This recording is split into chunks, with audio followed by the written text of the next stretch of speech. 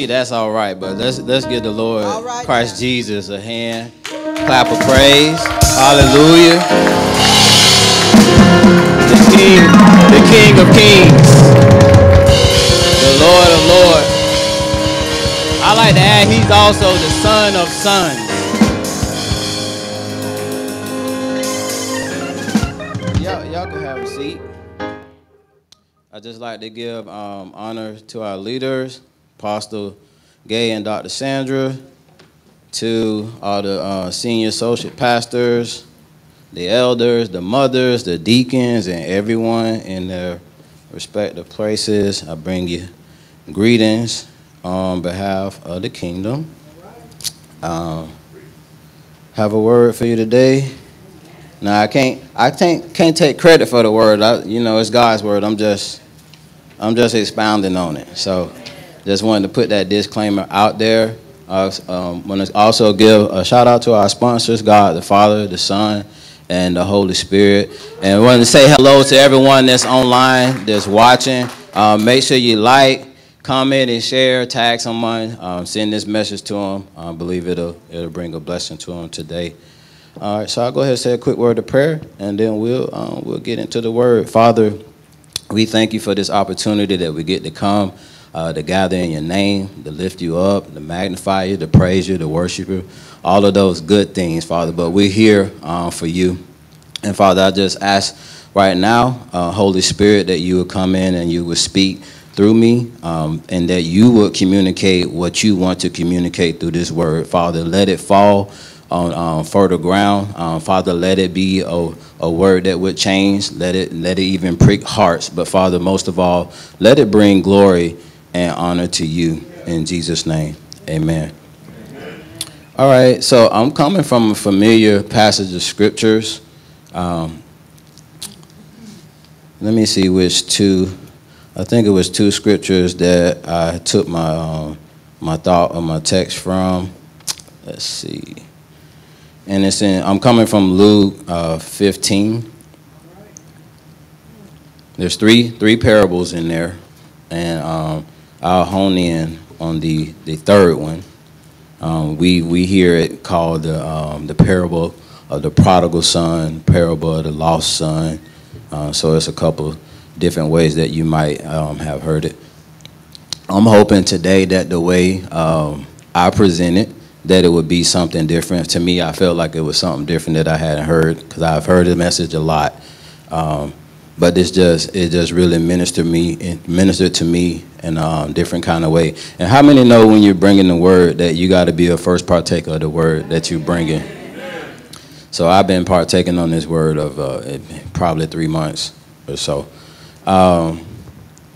You know what? I'm gonna give my text thought. And then when I get to those scriptures, then I'll highlight them, because I want to just go ahead and get into it for the sake of time. So, of course, I'm coming from Luke 15, and then we'll peruse through 11 through 32, and we're just going to unpack it and see what the Lord is going to say. And then the text of thought that I leave with you today is still your father's child. Now, just a quick background on where these three parables are originating, or why Jesus decided to say these particular parables, and even in the sequence that he said it. In Luke 15, verses 1 through 2, it says, then drew, this King James Version, then drew unto him all the publicans and sinners for to hear him. And verse 2 reads, and then the Pharisees and the scribes murmured, saying, this man receives sinners and eateth with them. Now, I like to also read it in the NLT, which we don't have it back there, but the NLT reads this way. The tax collectors and other notorious sinners often came to listen to Jesus teach.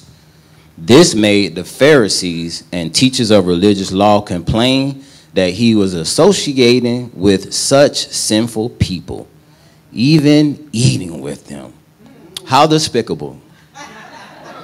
So we have this scenario where the Pharisees and you know, the Sadducees also, they kept coming at Jesus. They kept trying to poke away. So they're coming at him once again. In response, Jesus began to tell a few stories or these parables to teach them and to illustrate a point. The first one that he tells in the first part of Luke 15 is the parable of the lost coin. So he's talking about, you know, in the terms that they would understand, and you got to think about also the people that was around him. He had tax collectors. So he was very masterful in the way that he presented the parables, because not only was he addressing the Pharisees, he was also addressing the people that were around him, and he would say something that would be familiar to them so they would be able to get it at the same time. So that's why he was a master teacher. That's why we call him the rabbi. So he talked about the lost coin, and of course the tax collectors, they probably liked the lost coins because they was tax collectors. They wanted to collect the money. And then the second one that he talked about was the parable of the lost sheep. So the sheep were very important then, but because guess that they was tied to? They was tied to the money. So he talked about the money, then he talked about the thing that made the money, and then the parable that we're going to talk about today is the parable about the lost son, which it really wasn't just about the son.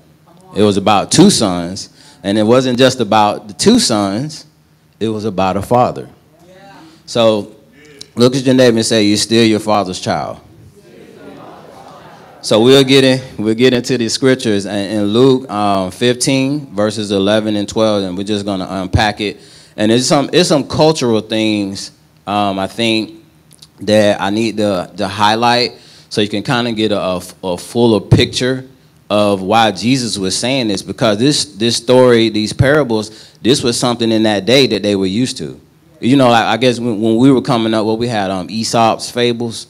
So it's similar to that. This is something that in that culture, in that society, they would be able to relate to. So that's why he shared what he shared, because they would all be familiar with it. But of course, he's coming with a different perspective. He's coming with a kingdom view on it, but he's using something that they were familiar with on the earthly level to bring those two into collaboration, so he could bring some revelation to those that he was around, the publicans and the sinners, but also to bring some revelation to the Pharisees, which was, you know, they was kind of boastful in their proficiency and their excellence. So he was trying to present a different viewpoint to them as well. In verse 11 reads, and he said, a certain man had two sons. Verse 12, it says, and the younger of them said to his father, Father, give me the portion of goods that falleth to me, and divided them, and he divided unto them his living. So, like I had mentioned earlier, Jesus is telling a story that they knew in that day, which was often the way that Jesus decided to teach, because the scripture says wise is the one that he wins souls. So he was very wise in the way that he went about winning souls.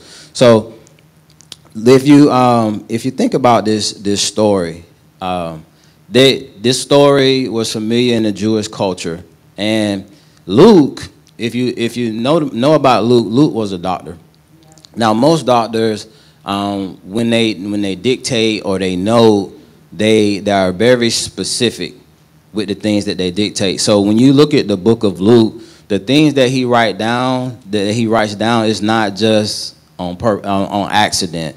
There's an intent. He's very meticulous, and the details that he shares in there. When you look at Luke, you have to really think about what the text is saying. You have to think about what the text is inferring. And then you also have to read in between the lines is talk about what the text is not saying. So some of the stuff when I was doing my research on it, in that culture, in that day and time, in order for a son to be able to ask or petition for his inheritance, which inheritance usually was given after the father had gone on or passed away. So I started thinking about that thing that, you know, first of all, I was thinking what was going on with the son that he just decided, like, hey, I want my inheritance. Can you give me what's due to me? I was wondering, like, what happened to him, and I kind of thought about myself sometimes in life. You know, when some stuff you just hey, I want it and I want it now. Not that you need it, and you might have right to it.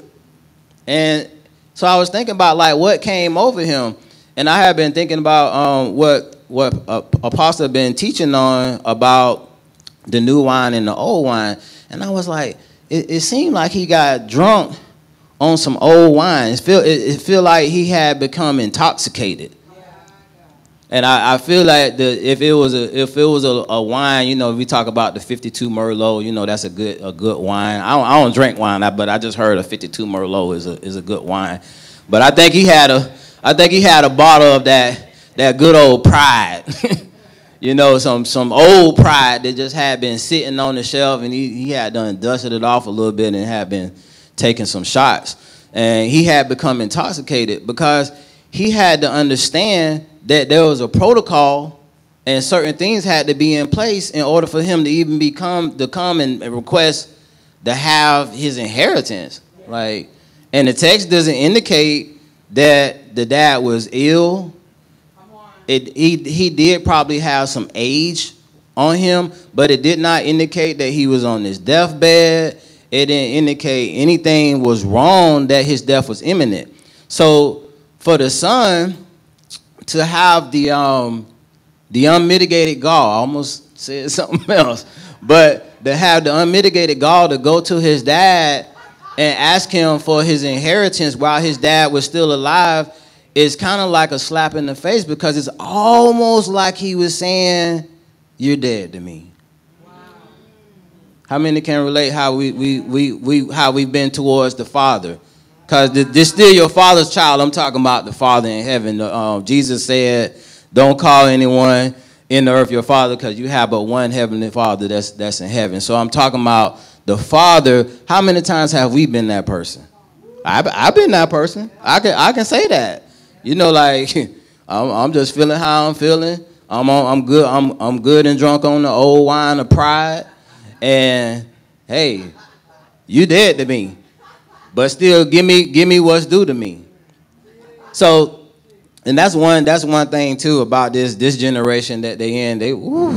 They feel entitled. So you know this not something new.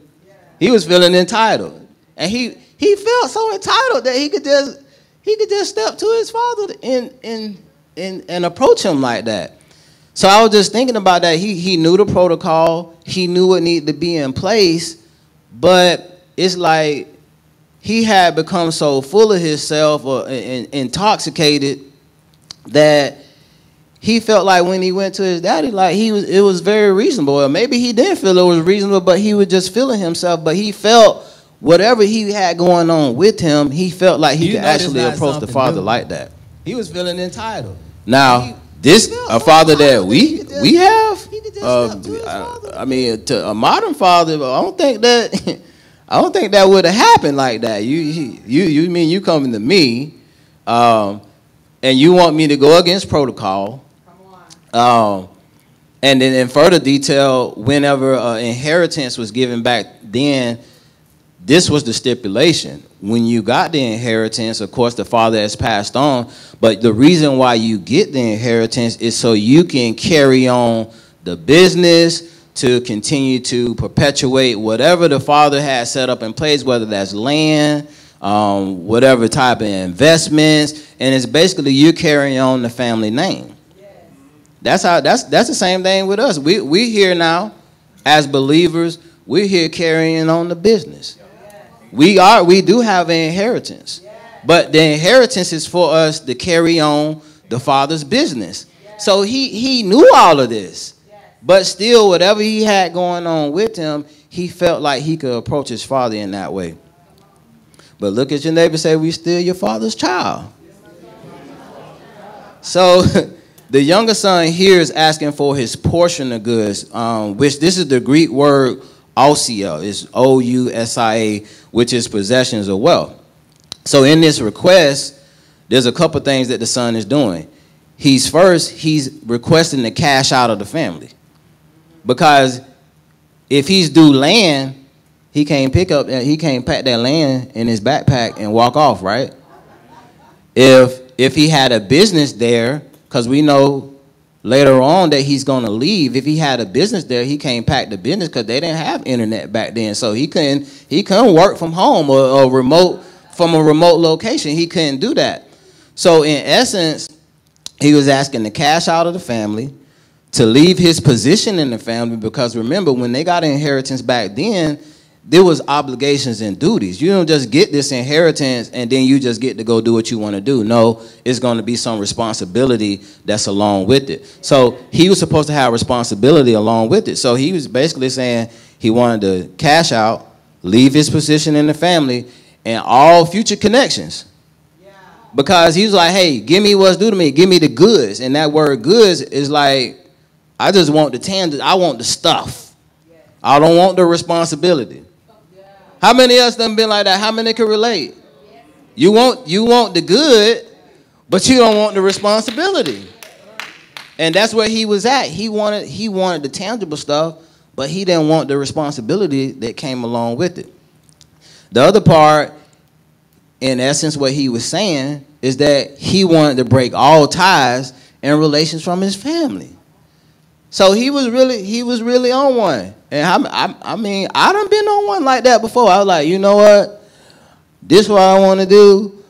I don't want nobody to tell me anything about doing it, and I just want to go and do it. So this is the place is where he's at.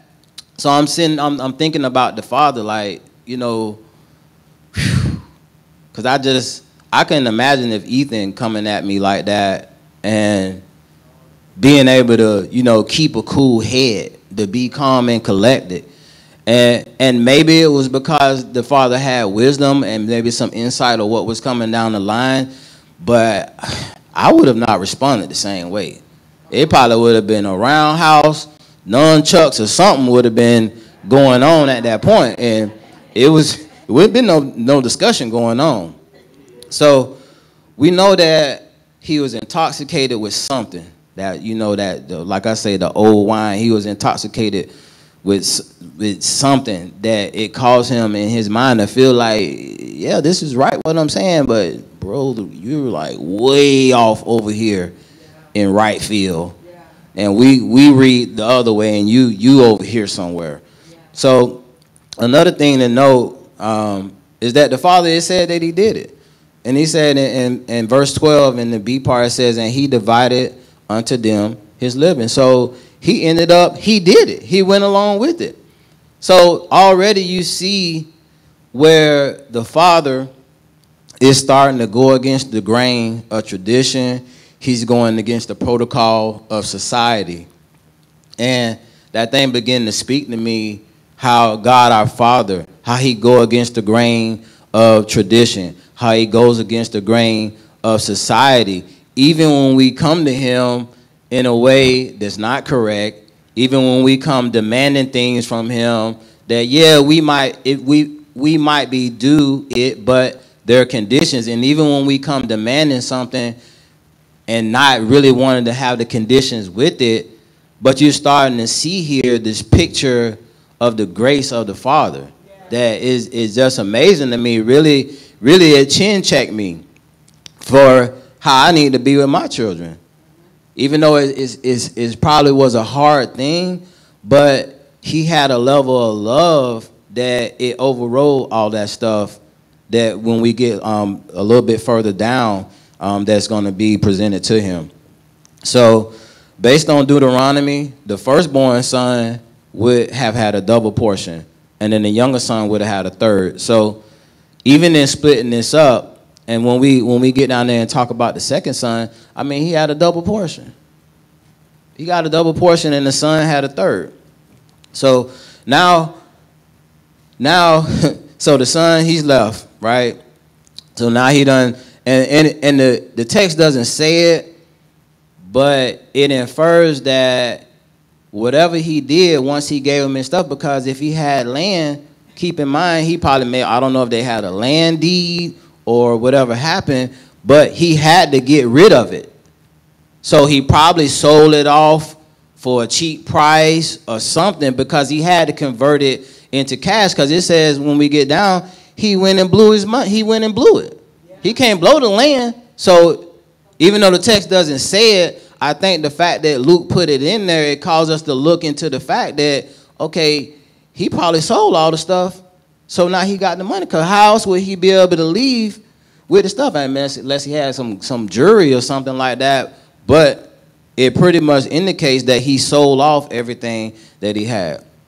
Now, who can relate to that? I can relate to that. You know, the thing that I call valuable because I wanted to go a particular path in my life at that particular juncture in time. So I basically just say, the heck with all this stuff.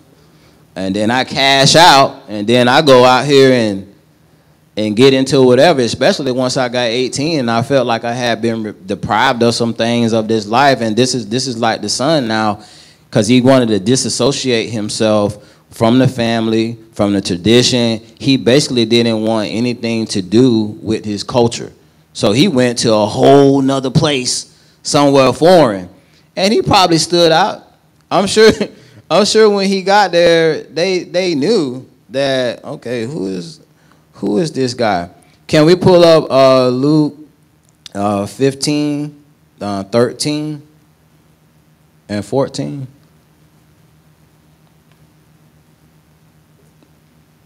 I could put it up.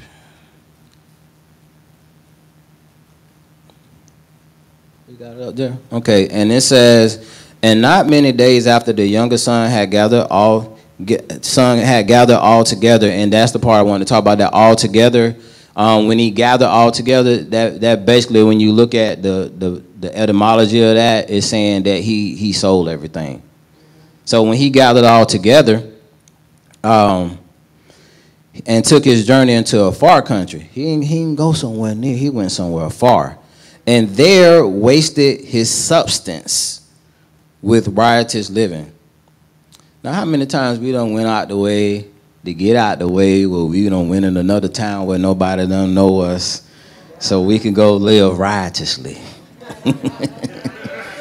So we can go, we don't do it close. You see, he didn't go to a close town. He went to a far town.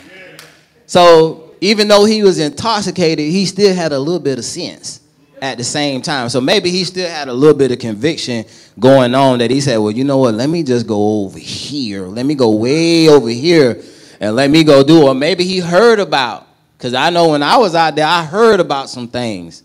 Y'all ever heard about some things and you wanted to go and check it out and see what was going on? So he heard about some things. So he went over to this other town, this far country. And he went like this, the modern times, he went and turned up. He turned it up a notch. Everything that he couldn't do, he did it on 1,000 in the other direction. So in verse 14, it says, and when he had spent all, there arose a mighty famine in that land. I'll get to the second part in a sec. But look at the timing of this thing. You go to this other country, you go all the way over here with all your substance, and you got so much freedom that you blow all your substance. And how coincidental is that to happen, that when you all out, you on zero, boom, here comes a famine. You're in a foreign land, so these people, they really have no obligation to you because you're not of them. You done cut ties. You done cut ties with your family, with the community, and maybe any friends that you had. You done cut ties with them. And even back then in the Jewish culture, basically they had a ceremony when you left them. They had a ceremony like, so long, goodbye. So basically you gone. You excommunicated yourself. And now you coming into a place where it's a famine. I know he probably was like, what in the world have I gotten myself into? How many of us ever been there in life? I have. I go wiggle my toes and everything. So he done spent all his money, and now he at a point where there's a famine, and he's really in a place of need now, and he in so much of a need. It just baffled me, you know, to see how far when he went out there, and when we mess up, we really mess up. Like, we mess up big time. When we put our foot in the pile, we make sure it get up on the ankle, on the sock. Like, we get deep in it. So he got deep in it, what he was into. So it's just like, man, it's like and you know what? The father, I know it had to be hard for him because he probably already knew this was going to happen. And you know how many times we go to God and we be feeling ourselves, and you know what? He be like, okay, he got the permissive will, because this is what you want to do. I'll allow it. So the father allowed it, and I just was thinking about the father, like, he probably, well, this is what he want, and I guess it's a teaching lesson, and God, he's willing to teach us. Even if we're not teachable at the moment, we're going to learn.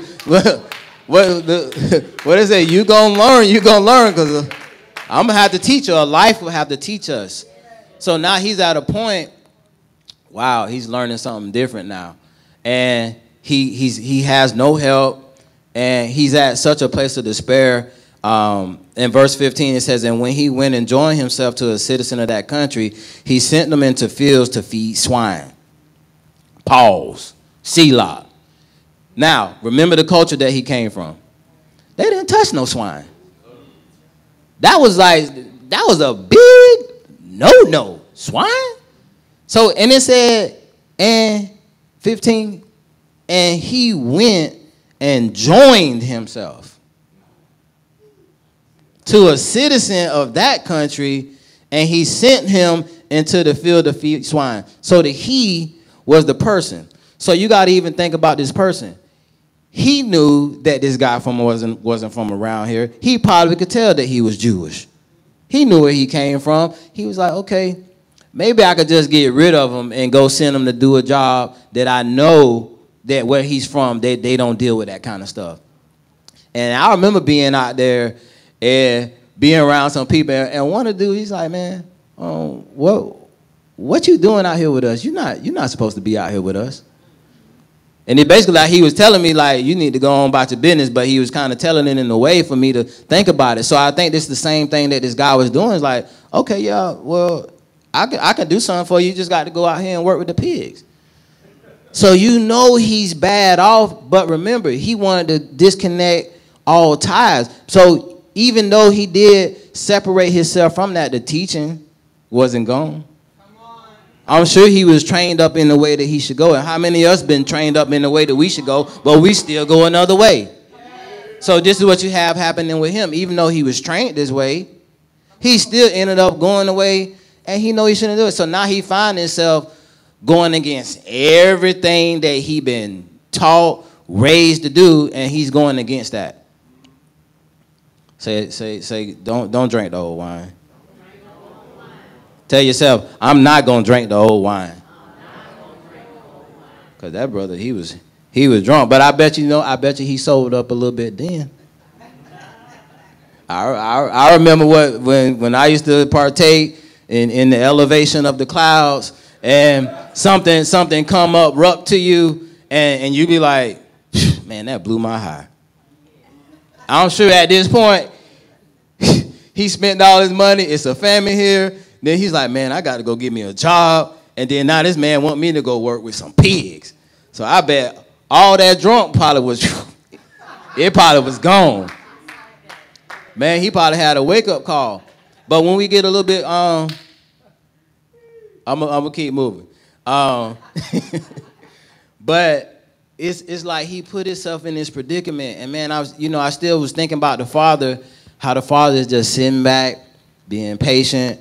Because the father, he had some means. Because he couldn't leave no inheritance without having no means. And he probably could have just went and sent somebody to go get him. But he had to sit back. And he had to be patient and let things run its course. And God does that with us.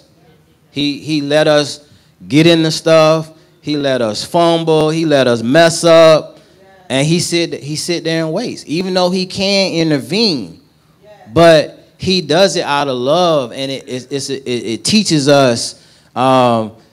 It really impresses on our brain, and it really lets us know that the results of our choices. So I know it had to been kind of grueling for the father to sit there and let him go through it. And I'm really, even though the text doesn't say it, I'm sure because of the status that he had, that somebody probably was reporting to him. Because I know when I was out there, people, I'm getting coffee. Well, yeah, they said that you out here doing. I'm like, who said what? Y'all don't even know. You don't even know these people. But I'm sure somebody was reporting back to him what was going on. So, verse 16.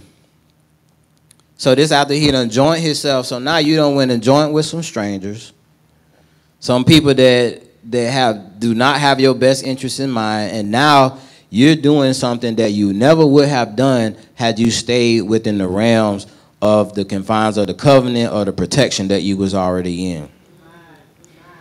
So verse 16, and he said, and he would fain have filled his belly with the husk that the swine did eat. So he done got knee deep in the stuff. Okay. He's doing something that he never would be doing. He's going against everything that he had been taught. And now he's wanting to eat the stuff that the pigs eat.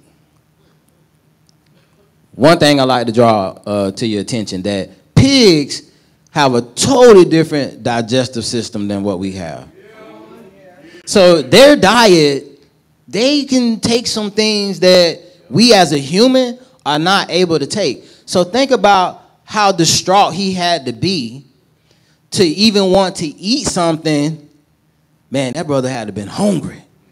Hungry. He was desperate. He was desperate to the fact that he wanted to put something into his body. It probably would have killed him. He would not have been able to digest it because he don't have that kind of digestive system. How many times in life that we've been that person? We want something because of whatever situation that we in, and we know we're not even built for it. We can't even digest it. So think about how far gone he had to be to want to eat what the pigs was eating. So not only is he going against everything, he's not even supposed to be touching the pig. So now, in essence, he basically, in his mind, became a pig. How many times in life we done became something that we not? Look at your neighbor and say, you still your father's child? So he wanted to fill himself with the husk that the swine did eat, and no man gave unto him. So this is, Luke put that in there. He said no man gave unto him because now think about it. If he was back where he was at in the community, they looked out for each other. But now he's in a place nobody knows him and all this stuff. So on top of the fact that he wanted to eat what the pigs would eat and he wouldn't even be able to digest it. I mean, his body just wasn't set up for that.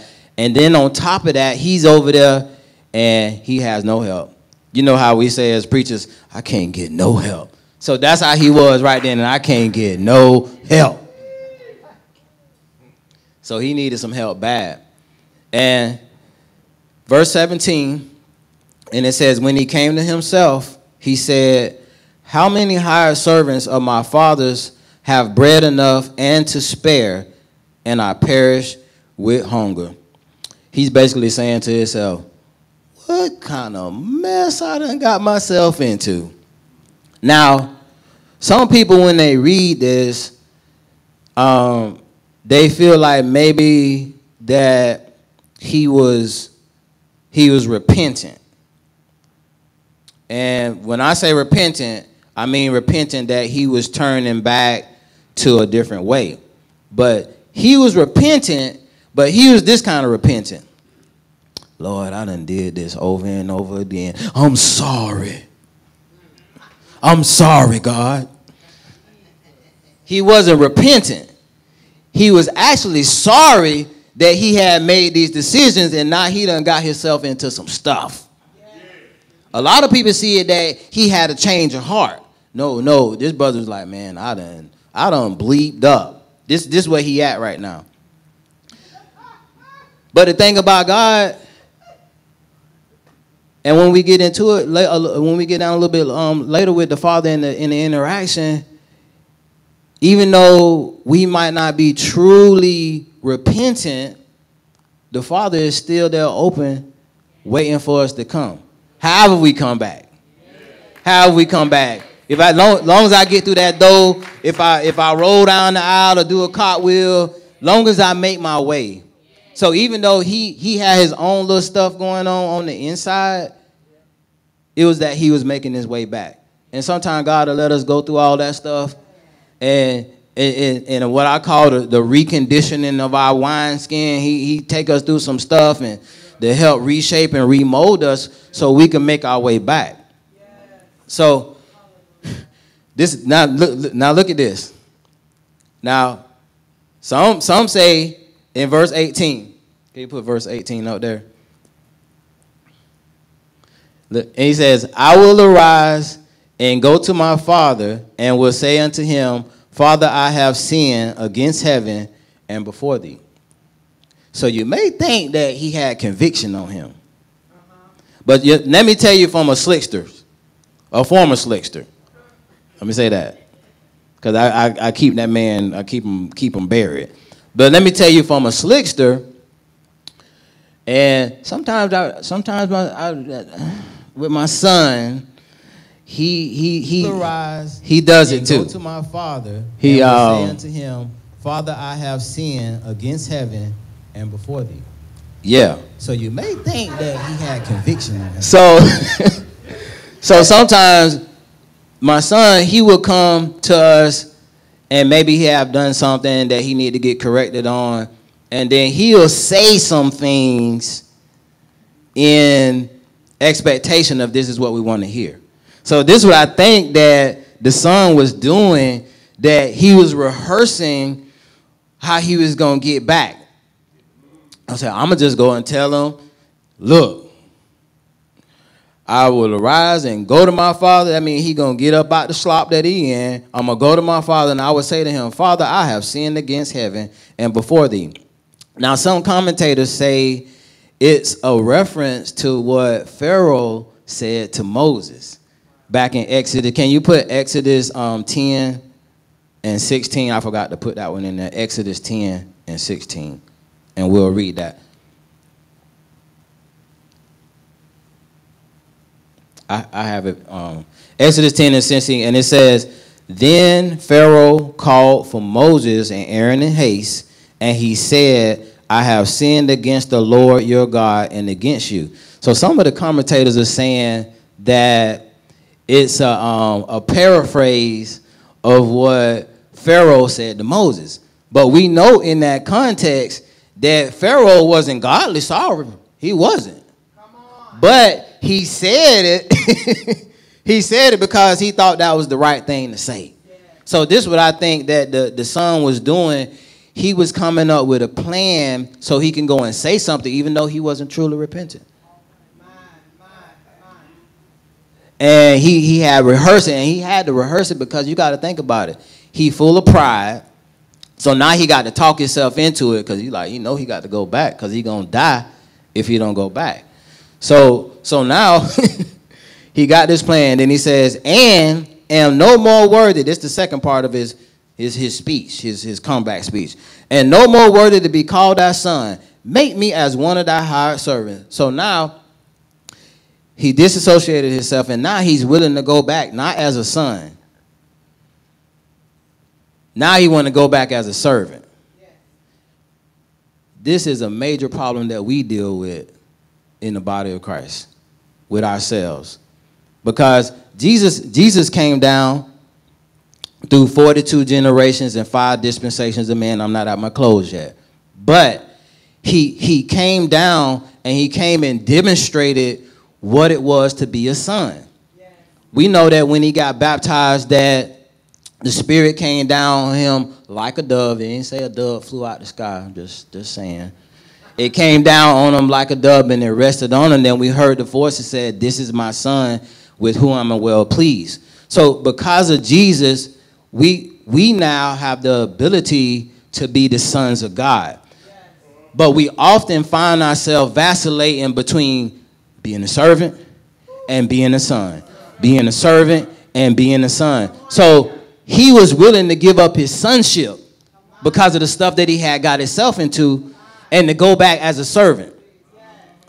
That's a problem that we have. I've been there myself. Because I didn't have my natural daddy, man, that thing, it bothered me. So I only felt like I could come to God as a servant. So you can see here in the text that he's a representation of what we go through in life. We are willing to make an exchange for what we have rights to that was already paid for by Jesus, that we will give it up because we might be in a bad situation. That wasn't in my notes, but I just felt like I had needed to say that. So he arose and came to his father, but when he was a great way off. Listen, when he was a great way off, his father saw him. I thought about that because that's the detail that Luke put in there. How did the father see that he was a far way off if he was not sitting there anticipating for him to come back? So that should speak to us today, that even when we get way off, that the Father is sitting right there. What they say, he sit down high and he look down low. He's sitting there and he's anticipating. He's waiting for us from afar. While we going through our speech in our head and all the stuff that we going through, he's sitting there and waiting for us. Look at somebody and say, you're still your Father's child. So he arose and came into the Father. We on verse 20. Okay. He arose and came to the Father, but when he was yet a great way off, his father saw him and had compassion. Compassion. That's not just like that's like a, boy, come here. I missed you. Could you imagine the embrace that took place? Even though the father was hurting, the love that he had, it trumped the hurt that he had. That's how God is with us. Even though we might have did this and that, when we come back to him, he come back and embrace us. And he's not worrying about how nobody looking at him, because keep in mind, he's going against protocol. Because a man of his stature and his age, first of all, he's just supposed to be walking. Secondly, after what his son had did him, humiliate him throughout the whole town, because even though they have Facebook, I'm sure everybody was scrolling and they knew what had happened. But he didn't care about that because he was still his father's child. So he ran to him. So he done broke protocol. He's looking foolish. Look, God will go against the protocol when we coming back to him. No matter if we coming back right or wrong, he will go out the way in order to receive us. Man, that thing blessed me, man. I was like, woo, that thing blessed me. That's for somebody right now. That's something you need to put that in your heart and keep that in your heart. That's for you. Woo. Oh. And the son said unto the father, I have sinned against heaven. He's still going with his script. He might be now at this point. I'll give him this. Once the father had came to him, he still had to go through with it, but maybe he really was really sorry then, because the father came to him in a way that was unexpected. And that I'm telling you, that happened with me. You know, I feel like when I go to God, that he's going to come at me this way, and then he come at me in a totally different way, and I'm like, I'm blown. And then, you know, it just, and so maybe he was broke down for real. So, Father, I have sinned against thee and in thy sight, and I'm no more worthy to be called thy son. The reason why he sinned, because he took that money, he took his possessions, he left his position, he left the responsibilities. So I wanted to say all these cultural details to see how much of a betrayal that had taken place. I mean, he betrayed his town, he betrayed his brother, The mother, even though they didn't talk about the mother, I don't know if she was going on. He betrayed her. He betrayed all the people that he had built relationship with. But the father, he just looking at him like, this my son. This my son. And that's how God looks at us when we take on Jesus. And not in the male, female perspective, but that's my child. When he see Jesus on us, he look at us and say, that's my child, no matter what we done did. No matter how much we done betrayed him, and we betray him. The children of Israel, I think this is a picture of them. They betrayed him. 10 of the tribes, they went on their own way. So this is like a picture of them at the same time, but God still sent his only begotten son that he would be the firstborn of many. So that means that he sent Jesus in order to bring them back into the fold. And Jesus said, I have other sheep that is not of this fold.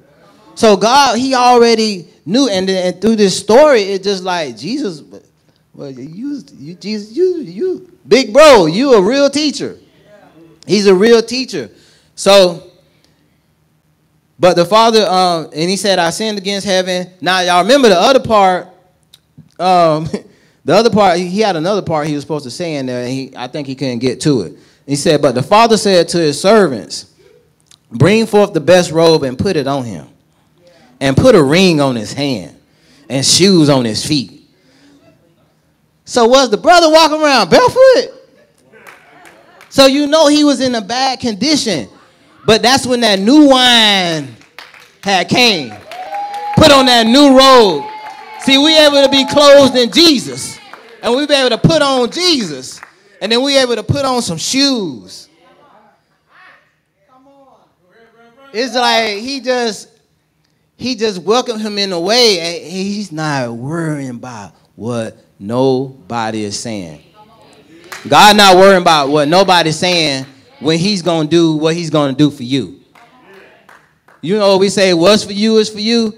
That's how God is. When it's for you, yeah, you might have went out here and went out on the limb, went out yonder and did all this and made your people shame. But when you come back to him, he's right there with open arms. He's giving you a new wardrobe. Because he lost his identity, but when he came back, he got his identity back. He came back wanting to be a servant, and he came back as a son. Look at your neighbor and say, you're still your father's child. Now, he said, bring hither the fatted calf and kill it, and let us eat and be merry. So I think about the fatted cow, and I know it's something that this the cow that they were saving for a special occasion. But what you also see, the fatted cow that's getting killed in this is what the Pharisees was on. I don't know if y'all saw that. So the fatted cow that they kept feeding was that we teach the law, and we're holier than thou. And Jesus, you're hanging around sinners and hanging around publicans and all these other type of people. So that's the cow that they was. So that cow got slaughtered too at the same time. So ain't it good to kill some sacred cows? So they killed the fatted cow, both in both senses. The one that the Father had prepared and the one that the Pharisees was trying to bring against Jesus. And he said, for this, my son was dead and is alive again. He was lost and is found. And they began to be merry. See, they begin to celebrate. Now, you know, people say they have haters. Some people celebrate your downfall. Don't be that person. But they celebrated the fact that he was dead, because he basically said, I don't want to have nothing to do with y'all. So he was dead to them, and they were dead to him. But now he's back. He's alive again, meaning that he's back in my life. That means that the relationship is back together. And we've done been like that with God. We been out in the desert, whatever, and then when we come back, it's like, whew, man, I sure missed this. I sure missed this. And God, that's how he is. He celebrates when we come back. They was married. Now, they was married, but there's one person in here we got to talk about real quick.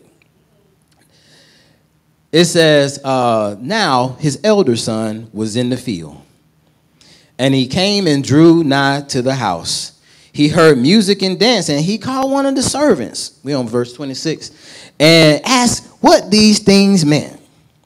So this brother was, it seemed like he was clueless. He trying to figure, he wasn't, you know what, he wasn't clueless. He wasn't, this is not how he thought it should have been going. That's what it's saying. He wasn't clueless. He'd be like, well, what's, did I miss, like, you know, did I miss something? But I just was in the bathroom, and I come back, it's a party. So he was like, you know, he ain't gonna ask the dad, he asked the servants, because, you know, the servants, they got the order, so he go ask the servants what's going on. And he said unto him, thy brother is come, thy father has killed the fatted calf, because he have received him safe and sound. Verse 28, and he was angry. He got some old wine in him. He intoxicated. He was angry. He got a double portion. He was angry. He's the oldest son. He was angry. And he would not go in. Now, I done been that person too. I done been the son and the other son. Because, oh, they was able to do this and that, and then they were just able to come back and get restored? What? And I'm sitting here, and I'm doing the ABCs and the 1, 2, 3s, dotting my I's and crossing my T's? Hold on. He was angry. I got a little angry with him, I ain't gonna lie. But he was angry, and he wouldn't go in. He's like, you know what? I ain't gonna be a part of this. How many can relate? I ain't celebrating with them. So he's really, he's affected right now. But look at your neighbor and say, you're still your father's child. But he was still his father's child, and we'll see as I get ready to get to my close. Okay, I'm almost there, y'all. He was angry, he wouldn't go in. Now, he wouldn't go in, right? And the scripture says that, therefore came his father out and entreated him. How many times when we neglect to go in, but then God, he comes out and he come to us. He might come by way of a servant. He might come by way of a dream. You might be watching a commercial, but he'll come out. Because we won't go in, but he'll come out. Lord have mercy. So, what we won't do, God will do. So, the father, another level of disrespect, right? Because this son, now he's acting out. He's disrespecting his father. So really, it should have been some laying on of hands going on. But this father, and I know this is a picture of the good father. This is a picture of him. If it ever was one in the scripture, this is a picture of the good father. He's like, okay. But he probably understood, because remember, this man was full of compassion. So he knew where he was coming from with it. He said, okay, let me just go out to him. You know, like when my two kids be fighting, and then one did something, and now you got to go to this one. Okay, you done got this one straight. Now you got to go to the other one. So now he was like, okay, I'm gonna go bring the balance. So he went out to him, and he answered in verse 29. Answering, he said to his father, lo, these many years do I serve thee. Who that sound like? The Pharisees. Yeah. So you got to look at the imagery here. All these years I served thee, neither transgressed I at any time thy commandment. So I did everything that you told me to do. The Pharisees, right? So they thought they did everything that they told to do. Because we see, even though he was in compliance, right? But when this thing rose up in him, we knew that there was an element of the law that was not in place. which is why Jesus came to fulfill the law. And he said, love thy neighbor as you love yourself. In this scenario, the neighbor was his brother, and he didn't have that love. So we can see where we can be in compliance and keep the law and not have the compassion, and we miss out on it, even though we following the law to the T. In this scenario, you can see why they would say that the letter would kill it, because he followed the letter and then he reported back. Okay, but at the same time, brother, you have some issues going on with your heart. So neither I transgress at any time that commandment, and yet you never gave me a kid, which is that's a little goat. And that I might make merry with my friends. He's basically saying, you ain't give me no party. Come on. How many times I done been like that? Like, well, they ain't did that much. I mean, they went and messed up and came back. I ain't messed up like that. I ain't get no party. I ain't get no ice cream, no vegan ice cream, because I like vegan ice cream. Nah, I ain't get no ice cream. You know? So he's reeling. I mean, he's reeling. But as soon as this thy son, listen to the way he said, this thy son, not my brother. Yeah. This thy son, yeah. Your child, was come, which has devoured thy living with harlots, that has killed for him the fatted calf. So this is the Pharisees talking about, this is how they talking with Jesus, that he hanging around with these people he shouldn't be hanging around with. So the son is basically is a representation of the same thing. And then verse 31, it says, and he said unto him, son, thou art ever with me, and all that I have is thine. So he immediately knocked over that bottle of old wine, and he brought in the new wine like, hey, everything I got is yours. You already got a double portion, then everything else, because we got a relationship. And that's what Jesus was trying to illustrate to the Pharisees. This is not just about the book and that law. This is about a relationship. And that's where the love comes into play. Because the law, following the law, it don't put you in no relationship. But when you have love and compassion, that's what keep you in a relationship. So we see even the new wine that Jesus was presenting. You see it in the story that after all of this stuff, that brother was mad, and he was good where he was at. He was the older brother. It's like, why would he be jealous of the younger brother? So we got to take this away. Don't compare, because there was a comparison going on. Don't compare. Don't celebrate when people have a downfall. Be cheerful when somebody is restored. When somebody, it don't matter how you feel about them, what they might have done, celebrate. Because that's the kingdom way. We kingdom citizens. A royal priesthood. Royal kingdom. Royal. So we have to have a different mindset. And he says, it was meet that we should make merry and be glad.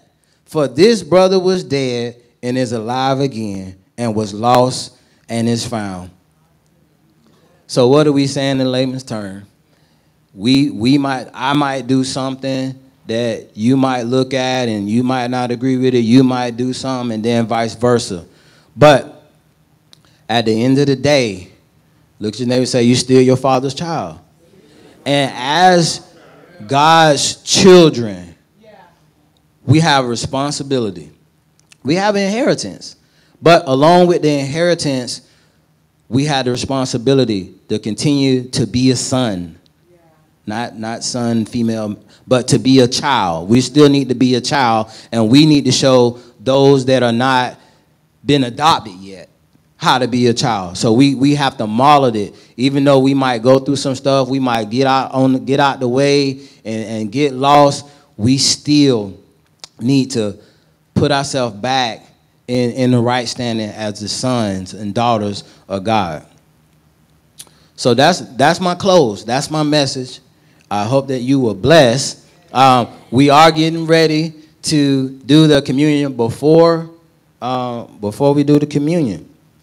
I just sense I I don't know how, I can't say a minute mark, but maybe about 10 minutes ago, when we were talking about the Father and how the Son had came back, and you know, he said this little spiel, but the embrace.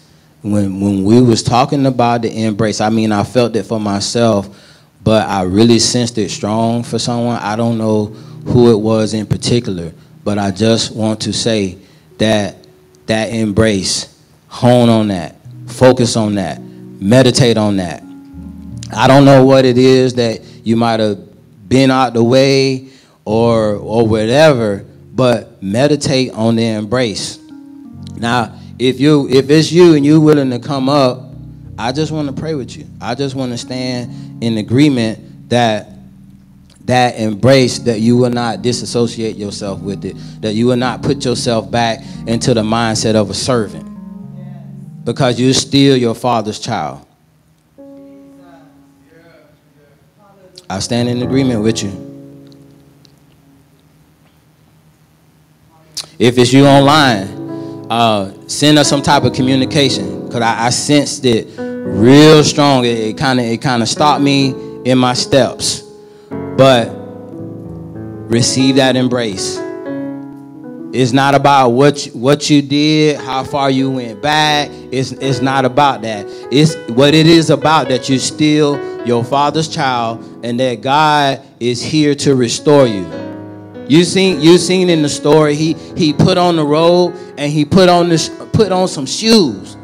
You know, your feet represent the way that you don't win in life, the way that you don't walk. And your feet, if it's uncovered, that's what happened. He covered them. If your feet, if it's uncovered, you might have went into some things uncovered, and you might still feel the effects of being uncovered, that you felt like you was out there all alone. But God is here. He's here with open arms, ready to embrace you. He's here ready to put that coat on you. He's here ready to put some shoes on your feet to cover the way that you're walking. So if that's you online, send us some type of communication. But I just really sense that, and just take that embrace, that God's arm is open for you, and he's sitting there waiting for you to come back. And all you, like they say, you take a few steps. We see what the Father did. He was making this step, but the Father ran towards him. God is going to run towards you, because he sees you coming in a direction. So he's already watching, and he sees that you coming back. So he's just going to run to you, and he's going to embrace you, and he's going to restore you. And if that's you, report back to us. Send us some type of, let us know. Just inform us of the testimony, if you could do that.